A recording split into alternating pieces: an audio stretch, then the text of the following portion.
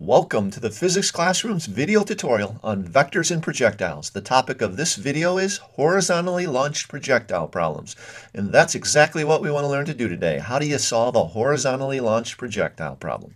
I'm Mr. H. Let's get started.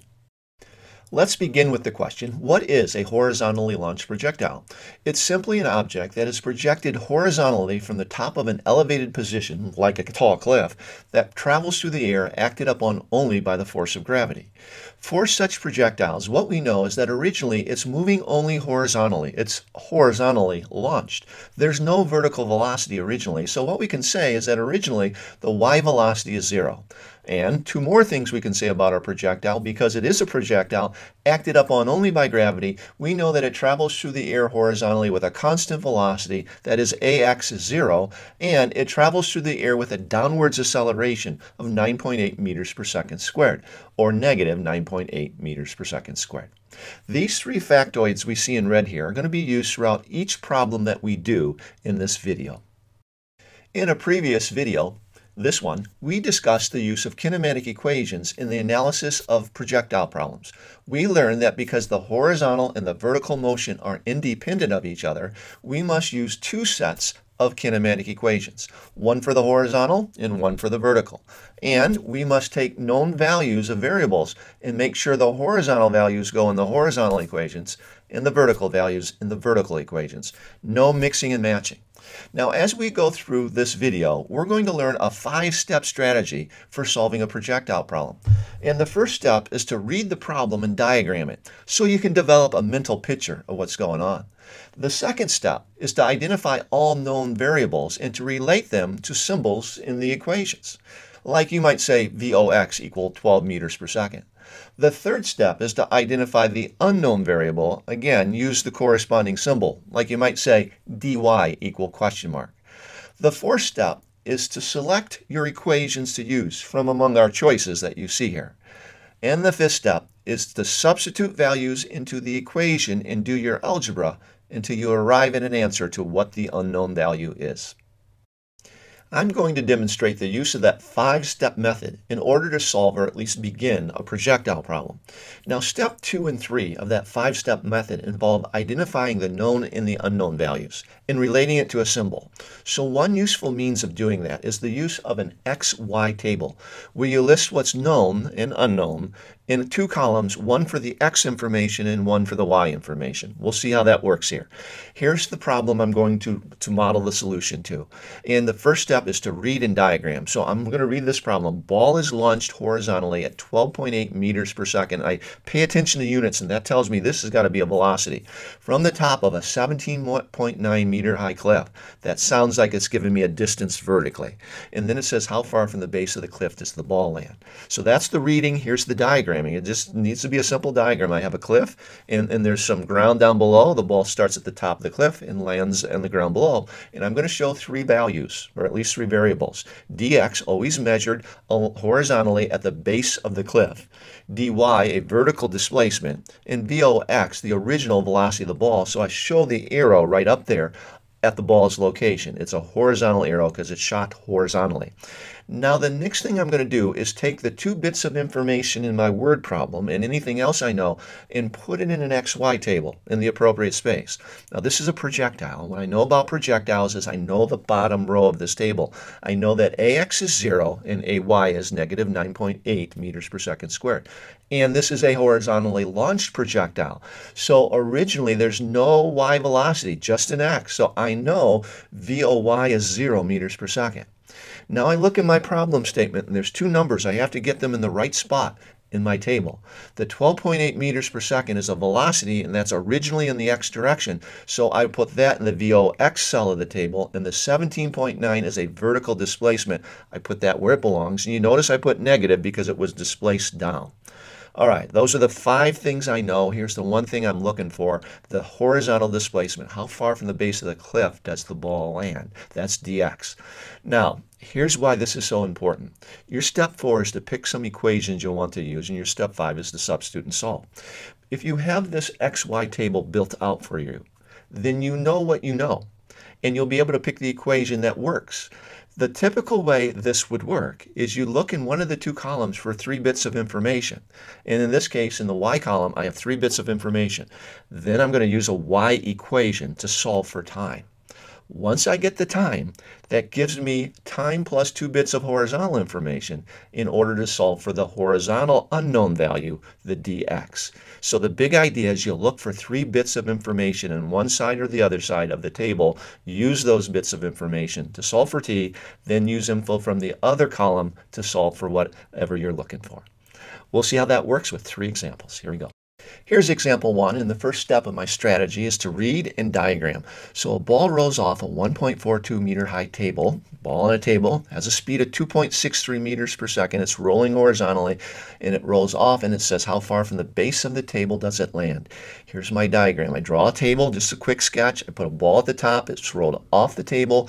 I put the original x velocity. It's given as 2.63 meters per second, and then it goes through the typical trajectory and lands on the ground, and I label dx. I'm looking for that, and I know the height of the table, so the dy is a negative or a down 1.42 meters.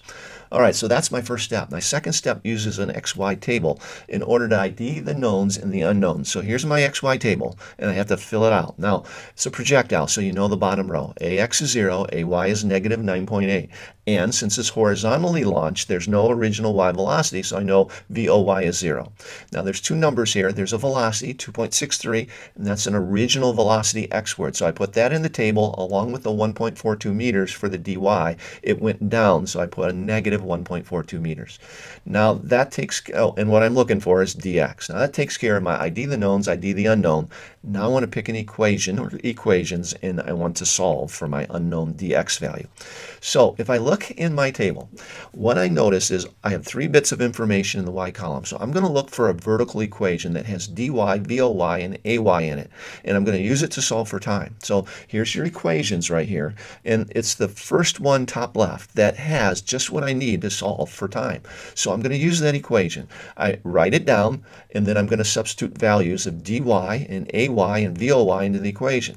Now the second term is negative 4.99 t squared, and that just comes from 1/2 times negative 9.8 t squared. That's already been substituted for me. But what I can do is put negative 1.42 meters in for dy, and then I can put 0 in for VOY, and that means the first term on the right side cancels out. 0 times time is 0. So now I can divide both sides of the equation by 4.9, and I end up with the negative 1.42 divided by negative 4.9 equal t squared. And I can take the square root of each side, and I get myself a time. And I'm not going to round the value. I'm just going to write down 0.5383 blah blah blah, and I'm going to keep the number on my calculator because I'm going to use that number. Now take a deep breath. You're ready to finish up. We use the y column to get the time. So now we're going to use information from the x column to get the dx. So here's the one x equation we have. There's just one that you'll ever, the only one you'll ever use is this one. So dx equal vox times t, and vox is given to me as 2.63, and I just calculated the time. So I'm going to take the number on my calculator, the time, and I'm going to multiply by 2.63, and I solve for dx. And then there's rules for how you round things. Pay attention to what your teacher suggests. Typically they have to do with significant digits, so you don't have to write out 16 numbers on your sheet of paper. You just write 1.42 meters, 3 significant digits here. I'm going to do examples 2 and 3 differently, using a sheet of paper and a writing utensil, because likelihood is that's how you'll be doing your problems, and you probably should see it done that way. So here it goes. So here's my example 2 problem with a problem-solving strategy listed. And my first step of the strategy is to read the problem carefully and to diagram it. As I read the problem, I'm going to give attention to the numbers and the units, making an effort to determine whether I know dx, dy, or vox. As I diagram, I'm going to represent the initial position of the book, the final position of the book, and I'm going to label the dx, the dy, and the vox on the diagram. The next step of this process involves identifying the knowns and unknowns in the problem. I'm going to use an XY table to do this. So I create my XY table, and I'm going to record values of dx and dy, vox and voy, and ax and ay in each respective column. For any projectile, I always know ax and ay values, being 0 and negative 9.8. And for a horizontally launched projectile, I know that voy is 0. There's 2 more numerical values in the problem statement. I use the word words around those numbers and the units that are with those numbers to identify what they represent. Then I'm going to identify the unknown, the dy, in the problem, and then I'm done with my second and third step. Now I'm ready for steps 4 and 5 of the strategy. I look at my XY table and notice there's 3 bits of information in the X column, so I'm going to need to use an X equation to solve for t. There's only one of those, so I write it down, dx equal Vox times t. Using values from the X column, I substitute them into the equation. Now I have an algebra problem. I divide both sides by 12.5, and then using a calculator, I calculate the time to be 2.544 seconds. Now I have to calculate dy. This time I've just calculated can be considered y information. I have to use it along with the other 2 givens to calculate dy. I need the right formula. I look at my list and I find the first formula top left is the one to use. I write it down. The second term of this formula on the right side is simply 1/2 ayt squared. It's already done for me. The first term cancels because Voy is 0. Now I substitute the value of t into the equation, pull out my calculator, and I solve for dy. It's negative 31.7 meters. If the book falls 31.7 meters down, then the height of the window above the ground is 31.7 meters. We'll discuss example 3 a little bit more quickly, but we'll pay attention to the strategy. It begins with reading and diagramming. As you read, pay attention to the numbers. Try to figure out what they represent. When you diagram, show the initial location of the stone, the final location of the stone, and then label the dx, the dy, and the Vox. As you do steps 2 and 3, you will use an XY table. In the table include dx and dy, Vox and Voy, ax and ay. Put the usual numbers for ax and ay, that's 0 and negative 9.8 meters per second squared. For Voy, it's 0 since this projectile is horizontally launched. There's 2 numbers in the problem statement. They're both distances. Put them in the appropriate place. The 52.5 meters is negative because the stone is falling downwards. 43.8 is the dx value. We're trying to find what the Vox is. Once you're done with the XY table, you're ready for step 4. Steps 4 and 5 involve picking an equation, substituting, and solving. When I look at my XY table, I see 3 pieces of known information in the Y column. That means I'm going to use a Y equation to solve for the time. So I inspect my equations, and I notice it's the first one, top left of the list, that I can use to solve for time. So I begin by writing it down. The Voy in this problem is 0, so the first term right side cancels. The second term right side is just simply the 1/2 at squared that we're used to seeing there. Now I substitute values of dy into the equation, and now I have to solve for t. So I'm going to divide both sides of the equation by negative 4.9, evaluate negative 52.5 divided by negative 4.9 to be 10.714, and that's equal to t squared. If I take the square root of both sides, I will be solving for t. It's 3.27-ish seconds. This value of time is used with both x and y information to do calculations, so I can use it with my x information in order to solve for my unknown, Vox, but first I must pick an equation. When I look, there's only one equation I ever use, so I write it down. Then I take values for dx and t and substitute it in. I have to do algebra to solve for Vox, so I divide each side of the equation by 3.2732. When I do, I can find out what Vox is using my calculator. It's 13.4 meters per second, or 13.3811 meters per second. Hey, you got this. In a moment, I'll be giving you an action plan. But before I do, I'd like to ask you to help us out. If you enjoyed the video, maybe you can give us a like or subscribe to our channel or leave a question or comment in the comment section below. Here's your action plan.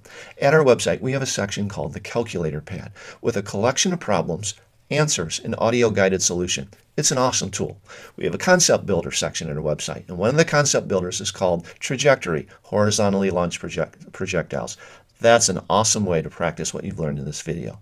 And finally, we have a tutorial section on our website, and there you'll find a page on horizontally launched projectile problems with some examples and solutions. Great way to freshen up on things. Whatever you do, I wish you the best of luck. I'm Mr. H, and thanks for watching.